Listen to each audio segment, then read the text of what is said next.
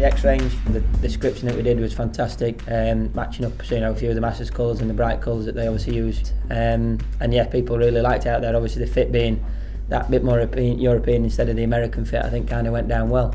So yeah, all the feedback was really positive.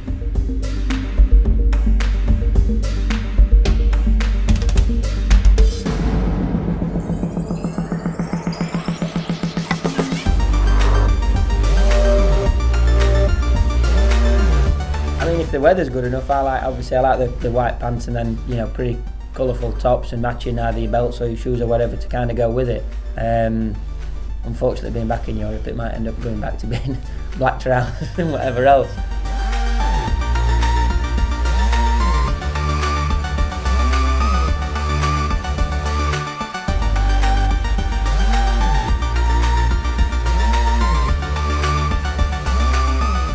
The clothing's getting better every year. The fit's getting better, the styling's getting better, the colours are getting better, and I think it's easier now for guys to walk into a shop and instead of just picking up, the same things they've always had for years and years, they'll see the Callaway stuff now and look at it and go, well, actually, they might take that one this time, and that's what it's kind of do. It's breaking through the market. I think over the last couple of years it's come on, a good bit, and I think going forward it's going to be even better.